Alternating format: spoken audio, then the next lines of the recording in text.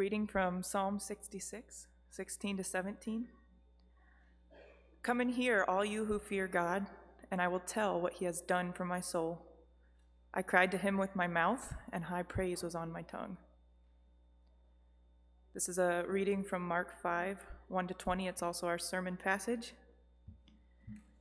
They came to the other side of the sea, to the country of the Gerasenes. And when Jesus had stepped out of the boat, immediately there met him out of the tombs a man with an unclean spirit. He lived among the tombs, and no one could bind him any more, not even with a chain. For he had often been bound with shackles and chains, but he wrenched the chains apart, and he broke the shackles in pieces. No one had the strength to subdue him. Night and day among the tombs, and on the mountains, he was always crying out and cutting himself with stones. And when he saw Jesus from afar, he ran and fell down before him, and crying out with a loud voice, he said, "What have you to do with me, Jesus, Son of the Most High God? I adjure you by God, do not torment me." For he was saying to him, "Come out of the man, you unclean spirit." And Jesus asked him, "What is your name?" He replied, "My name is Legion, for we are many." And he begged him earnestly not to send them out of the country. Now a great herd of pigs was feeding there on the hillside, and they begged him, saying, "Send us to the pigs, let us enter them." So he gave them permission. And the unclean spirits came out and entered the pigs, and the herd, numbering about 2,000, rushed down the steep bank into the sea and drowned in the sea. The herdsmen fled and told it in the city and in the country, and people came to see what it was that had happened.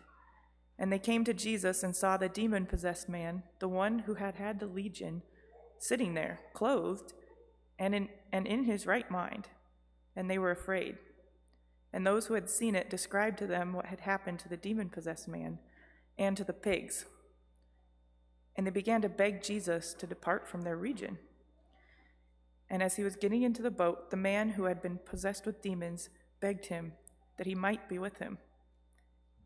And he did not permit him, but said to him, "Go home to your friends and tell them how much the Lord has done for you, and how he has had mercy on you."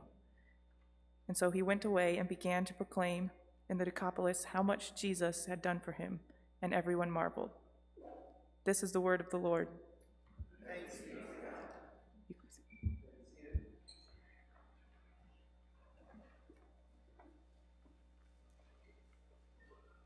Good morning. It's good to see you all. We continue on in our series in Mark, and we're seeing how Jesus is building a better kingdom. He's building the kingdom of God. And today in our text, we see the first missionary, if you will, or perhaps even church planter in the New Testament. And it's a Gentile man who's possessed by demons. What we're going to see today is this. Jesus' kingdom is going forward, and because his kingdom is going forward, we are those who are to tell out what the Lord has done for us.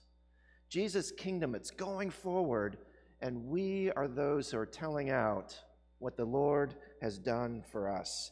Now today we have not one, not two, not three, not four, not five, but 6 points. All right, at least 2 of you are excited. All right. Those 6 points are the inconvenience of the kingdom. Number 2 is the universalness of the kingdom. Number 3, the power of the kingdom. Number 4, the authority of the kingdom. Number 5, the testimony of the kingdom. And lastly, responding to the kingdom. So inconvenience, universalness, power, authority, testimony, and response. Before we dig in, let's pray. Jesus, we pause and we pray because we need you. Even as we have sung earlier in the service, we need you. Send Holy Spirit. Spirit, come and not only just wake us up, but wake us up to your word, that you would speak to us and that we would see the power of your salvation in our lives. So God, would you do that? We pray in the name of Jesus. Amen. So first, the inconvenience of the kingdom. Look at verse 1. they came to the other side of the sea. Now we need to remember what had happened just prior to the event. And what had happened was a storm, and not just a small storm, but a life-threatening storm. The disciples really thought that they were going to die. In fact, in chapter 4, verse 33, the disciples famously say, "Jesus, don't you care? Don't you care that we're going to perish?" Now, whenever one has a near-death event, what do you typically do? So, for example, say you were nearly, dead in a car accident. What do? Typically, you recover.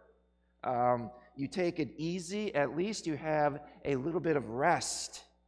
Now, it's seemingly absurd how Jesus does the opposite of what typically is done in those events. He goes from the near-death storm to the crazed, demon-possessed man in a graveyard. I just want to put before you look at what's going on. This is not the right time for mission. The disciples are physically exhausted. They've just been rowing to save their lives. They are, you could even say, emotionally exhausted. They were fearing for their lives. They are spiritually exhausted because they're trying to figure out, who is this Jesus who just calmed the terrible storm by a word? It's also not the right place. Come on, a graveyard in a Gentile land, that's creepy and it's not kosher, all right? But also it's not the right person. This guy is possessed by demons, and you might be saying, "Come on, Jesus, come on. What are you thinking?" There's a principle here. You know what? If we wait for the right moment for missions, if we wait for the right moment to basically tell out what God has done in our lives, if we wait for the right moment to witness, it rarely happens. Just because it's not convenient doesn't mean it's not the right time to witness. What we see here is at any moment, even the worst moment, is a perfect moment for witness. Number 2, the universalness of the kingdom. Continue, verse 1. Where do they go? They go to the Gerasenes area. This is the non-Jewish part of what's called the Sea of Galilee. So they're on the east side of the Sea of Galilee. And we know it's a Gentile area because there's a large herd of pigs, and the Jews don't do the pig thing. All right, now why is this important? The kingdom of God is not just for the Jews, but the kingdom of God is for all who will have faith in the Lord Jesus Christ. Part of our tradition in our church is we have what's called the Apostolic Creed, or the Apostles' Creed. And one of the lines in the Apostles' Creed is, "I believe in the Holy Catholic Church." Now, when we use that word Catholic actually means universal, not the Roman Catholic Church. And so when we're declaring that, we're saying, "God, I believe that your church is for all the world. God, you are building a kingdom out of all peoples everywhere." There's a principle here. Whoever you think is the least likely person to become a follower of Jesus, it is totally possible that they can become a follower of Jesus. Let me put it in practical terms. Let's give an example first. The New Testament. So we have something in the Bible that's called the New Testament, and it's largely letters from a guy called the Apostle Paul. Now, who was the Apostle Paul? Now, we know him as this great Christian man who wrote many Christian letters in the New Testament, but prior to that, he was the great persecutor of the church. He was the one who actually was trying to destroy the church. If you were there in that day and you were to say, who is the least likely person to become a follower of Jesus, you would have said, Paul. In fact, that's what we see. Paul does convert, and he goes to Jerusalem, and the people are like, that can't be real. This must be a ruse. There is no possible way that this guy, the Apostle Paul, has become a follower of Jesus. He is the least likely person. And thankfully, there was a guy named Barnabas who said, it's real, and he brought him into the church. Friends, do we see what this is saying? You know what? You know the mean neighbor? We all have mean neighbors. We do. God can save that person. You know your friend who's part of the wrong political party? God can save that person. more seriously, you know your skeptical sibling who tends to rib you over your faith? God can save that person. Or even a bit more tenderly, you know the abusive parent or even the abusive spouse. God can save that person. You know the person who is wrestling with addictions, the person who is locked in destructive patterns. God can save that person. Even the person who seems to be demon-possessed, God can save that person. What we see here, it's all nations, all languages, all social economic backgrounds, all backgrounds. Jesus is building a universal kingdom. It's good news. The third point, the power of the kingdom.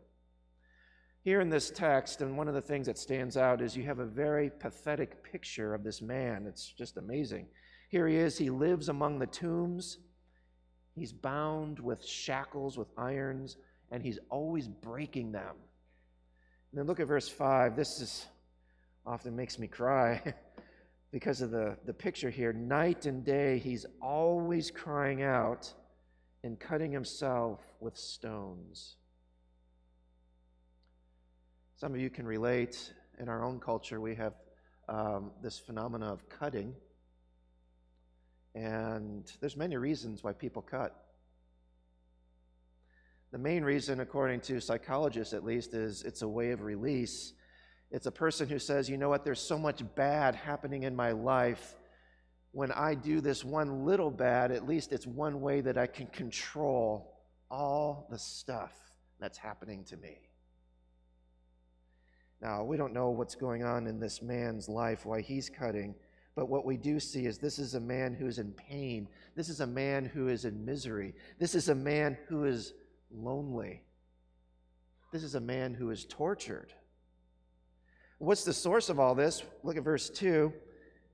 It's an unclean spirit. Now, an unclean spirit is basically the New Testament's way of saying this is a man who is demon-possessed. Now, as soon as we say demon-possessed, some people might be saying, what? Okay, where are we going? There's much that we can say about demon possession, but what we want to do is be very simple here. What does the text affirm? It really happens. Sometimes people are possessed by demons. And also when we look at the rest of the scriptures, when a person is possessed by demons, it is always harmful, it is always destructive. Now we need to pause just for a little bit here because modern people are not comfortable with the idea of evil, let alone even the idea of demons, the idea of evil spirits. And so the modern world will say something like this, you know, the wrong that we see in people, the wrong in the world, if you will, the brokenness of the world, it comes from natural causes. And so all the stuff that we see that we would call evil is actually a result of things such as, well, the medicine has just not been good enough for them. Perhaps they had a wrong upbringing. Perhaps they just did not have a good enough education. And so we can try to explain away why there is so much evil in the world. The problem is, though, it doesn't really explain what's going on. You see, when you look at the world, we have now greater efforts than ever where we are trying to bring people up the right way. We now have greater efforts than ever to educate our people. We now have greater efforts than ever to provide medicine, not just for physical, but even mental issues, ailments, disease. And so what we can say is this, you know what? People are not getting better despite our best efforts. In fact, some might even argue we're getting worse. Why is that? The Bible at least says there is evil. There is something called evil. Now, some of you, if you're in the science world, there's a guy named Stephen Jay Gould. Now, Stephen Jay Gould, he's now deceased. He passed from cancer.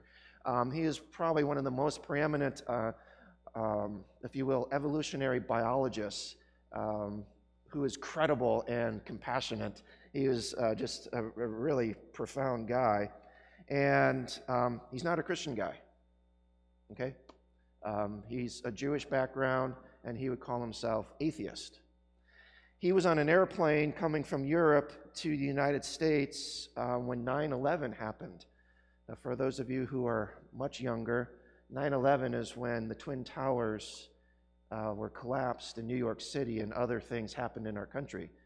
It's one of the most defining terror attacks in our world. So during 9/11, Stephen Jay Gould's on an airplane, and he's supposed to land actually in New York City, but he can't because everything is shut down. And so he was one of those people who was diverted to Canada, and he needed to spend, I think it was like 2 or 3 days there. So I like to read science, and I was actually reading some of his memoirs, some of his letters after he passed from cancer. And in one of the letters, he writes about what he started to think through as he watched the news feed after 9/11. And one of the things he said was quite profound. He said, "As I see all this senseless destruction, I cannot help but think that there is something literally called evil in this world that science can't explain." There's evil in this world. And the Bible says, yes, there is evil. There are demons, and even the devil exists. And this evil is behind the brokenness of our world. As we look at this man is possessed not just by one demon, but by many. Look at verse 9. The Lord Jesus asks him, "What is your name?" And he says, "My name is Legion." Now, Legion in that time was like a Roman company of about 6,000 soldiers. And so this is a man who literally has thousands of demons within him. And now we can understand verse 3, no one can control him. That's why shackles are useless on him. He is completely wild. Now let's put this into the context. In chapter 4, which we saw just prior to this, there's this completely untamable storm. It's the storm of storms. It's wild. And here in chapter 5, here is a completely untamable man. He is completely wild. Now, as Jesus spoke to the untamable storm, it stilled. It became tame. And here in the text, Jesus speaks to the legion of demons, and they depart. They are tamed. We need to see how the demons know the power of Jesus. Look at verse 6. They fall prostrate. This man falls prostrate before Jesus, saying, "I am in submission to you." Verse 7. "Son of the Most High, do not torment us." They're basically saying, "Jesus, we know who you are. You are the judge. You are the Son of God. You have the power. You have the power to even torment us." Friends, the Gospels, Matthew, Mark, Luke, John, they are written in such a way to tell the story of Jesus, and they're telling the story of Jesus so that you will make a decision about who he is. They're basically saying, here is the story of Jesus. What will you do with him? Here in the text, we see Jesus has power over all evil. In fact, he has ultimate power, and the Gospels are saying, what will you do with this Jesus? If you are here and you are not yet a follower of Jesus, you would say, I am not a Christian. I'm non-Christian. We welcome you. We always want you to know that Cornerstone is a place where you can even say, I belong to this church family, even though I may not even believe yet. Because we want you to know that this is a safe, good place to figure out who is Jesus. So if you are here and you're not yet a follower of Jesus, what I want you to see in the text is this. This is a clear statement that Jesus is God. He controls the demons. He is all-powerful. And what that means is he is more than a teacher, and it means that he has more than just power to kind of get you over the humps and the bumps of life. This Jesus has power to save, and save even the what we call worst of people. So today the text is saying this: what will you do with this Jesus? Will you believe upon him? And more than believe, will you follow him? And will you trust him with your very life? There's a passage, so in the New Testament, there's a book called James, and it's actually the brother of Jesus, and he has this verse. In chapter 2, verse 19, it says, You believe that God is one. Good. Even demons believe that, and they shudder. What he's saying is this, you know what? Being spiritual, it's good, but it's not good enough. Believing that God is there is good, but it's not good enough. Not only must we believe that Jesus is God, but we must trust God to save us. And that's who Jesus is. He died upon the cross to take the full penalty of our sin. He takes the punishment that is due for my evil, for your evil, so that we could be with God forever. Here's a principle. Jesus has all power. Power to save us from evil, from the curse, and even from sin itself. Now, our fourth point is the authority of the king. Look at verse 18. The healed man, he wants to come with Jesus. And I just want to point out, that's a sign of genuine conversion. When you have a person who wants to spend time with Jesus, that is saying, I am a new person. I want him. Now look at verse 19. How does Jesus respond? He says no. He says no. And what we see here is Jesus as the king, he has the right to say no to our best requests.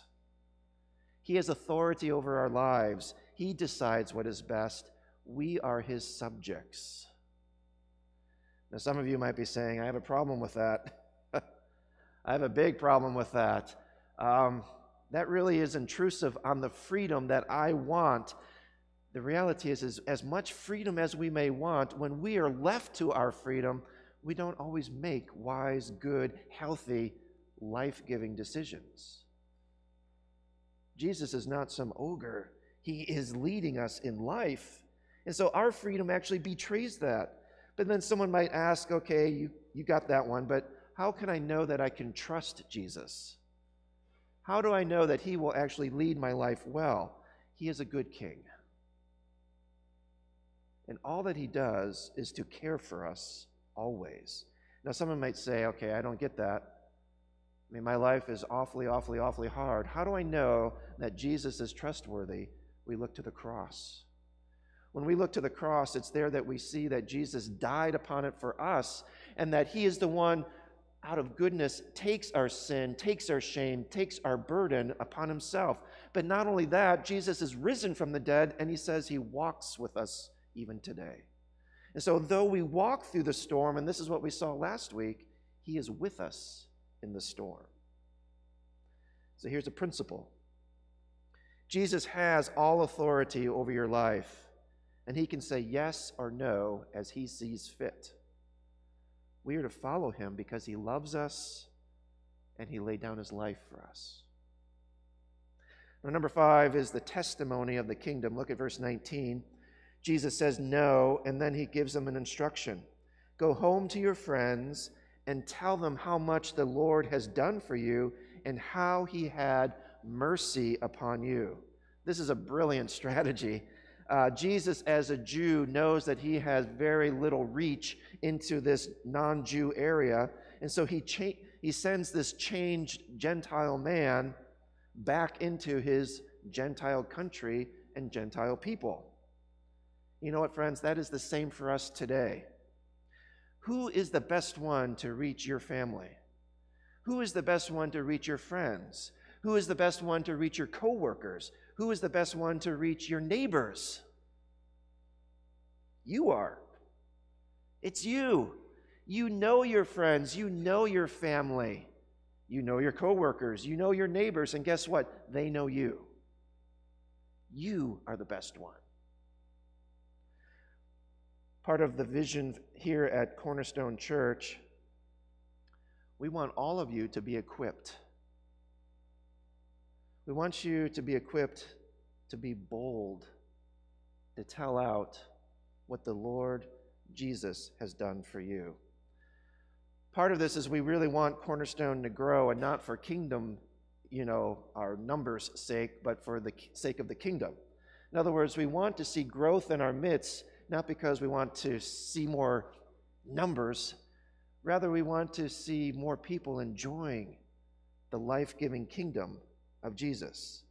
We want people to know the life that's found in him, the peace that's found in him, the freedom that's found in him. And as we've been seeing in Mark, Jesus is building a better kingdom. His kingdom surpasses all the worldly kingdoms, and so we want people to be in this kingdom of God. Now, you might be saying, okay, that sounds good, but I'm afraid to tell out what the Lord has done in my life. I'm afraid. I'm afraid of people. I'm afraid of looking silly. I'm afraid of being rejected. You know, I really wrestled with this thinking this past week. And this is what I want you to hear from that thinking. I'm not certain that you all have fear. I'm wondering if you have forgetfulness. I'm not certain you have fear. I'm more concerned that we have forgetfulness. What does that mean? You know, we look at this man who is possessed by demons, and he's freed, he's healed, he's radically changed, and we say to ourselves, you know what, it makes sense that he has something to tell out. He's radically changed. How could you not go out and tell the world what God has done? And so we look at this man and we say, well, of course. But for me, my story is so pale. My story is so boring. My story is so non-powerful. And I just want to say to you, really? Is that what you really believe about what Jesus has done in your life? Now, if you are here and you're a Christian, I'm going to speak to you. What were you before you were a Christian? Now, you might be saying, is this a trick question? It's not. What were you before you were a Christian? Very obviously, you were not a Christian. The problem is when we say that, we don't see the seriousness of that. We don't see the gravity of that. Let me just give some context here. In John chapter 8, this is a passage where Jesus is having a confrontation with the Pharisees, the religious leaders, and they get into an argument basically saying, who's your daddy? And he says, you know what? When you have faith, when you believe upon God, God is your heavenly Father. But you know what? When you don't have faith, the devil is your father. He basically says there's really only two kinds of people. There are those who belong to God and there are those who do not. Those who belong to God are called Christian. Those who are not, the Bible calls them anti-Christian or anti-Christ. Let me give another one. Colossians chapter 1, the Apostle Paul talks about our salvation in this term. He said, you were living in a kingdom of darkness. You were living in a kingdom of darkness, and when Jesus came, he not just kind of like threw you a life preserver. The language there is he rips you out of that kingdom of darkness because you wouldn't come on your own. And then he puts you into the kingdom of light and the kingdom of love. That's who we are before we're Christian. We are those who are living in darkness. And someone might say, okay, I get that, but I was raised in the church. You know what? I never knew a day then I was not Christian. Yes, you know, there was a time when I was not Christian because I believe in original sin and I was born in sin. I believe in total depravity. I believe that all people need Jesus, but I can't remember being saved.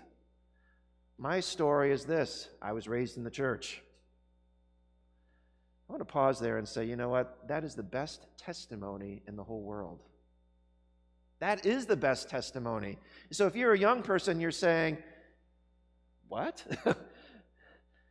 If you are raised in the church and you never know a day apart from Jesus, and you can say, I've always been Christian, that is the best testimony, because that is a testimony of your parents, your church, raising you in the kingdom of life and of light. Why would you want anything different?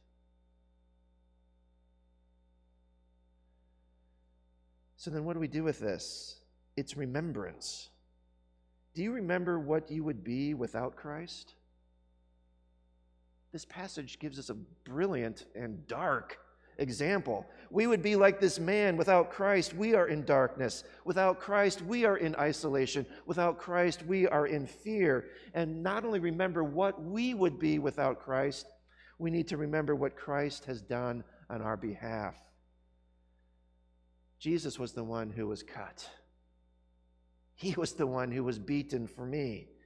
Jesus is the one where the chains of my sin were put upon him so that I could be released.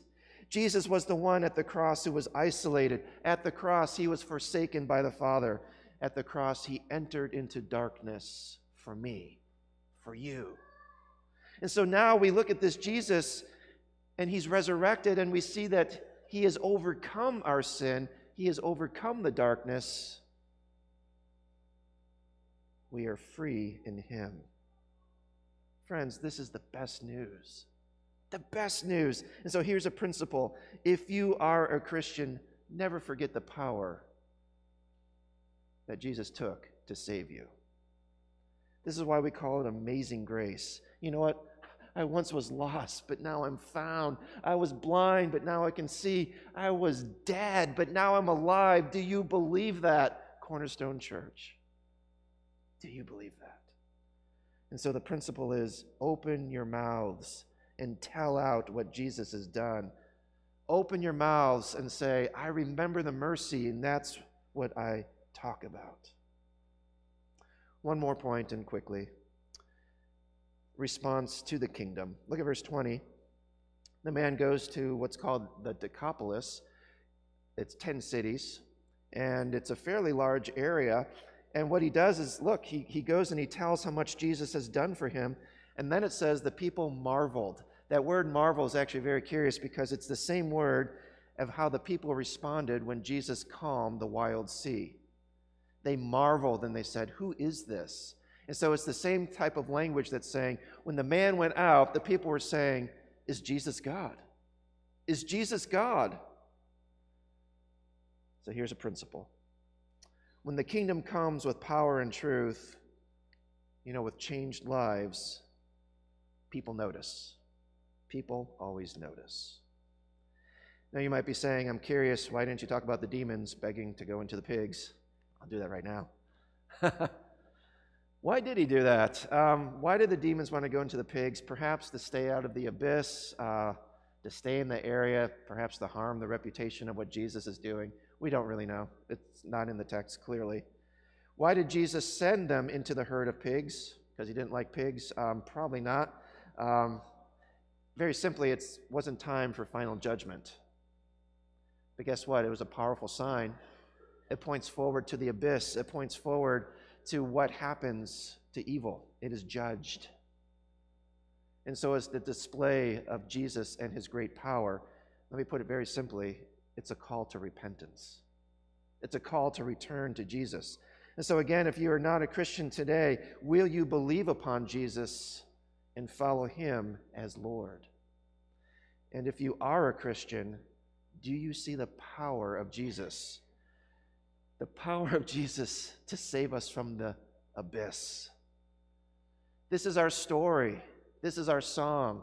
Praising our Savior all the day long. Doesn't matter if you're old or if you're young. This is our story. And will you tell out what Christ has done? Will you tell out the mercy he has shown you? Let us pray together. Lord Jesus, thank you that you have come to us. We are grateful for the salvation that you have shown. You have rescued us from the kingdom of darkness, and you have put us into the kingdom of love. Help us to remember this salvation. Give us grace to tell out how much you have done for us. Give us boldness to share with others the mercy you have showered upon us. Lord Jesus, grow your kingdom in our midst. May your kingdom go forward in Waukesha County. Grow Cornerstone through people believing upon Jesus. All to your glory. Amen.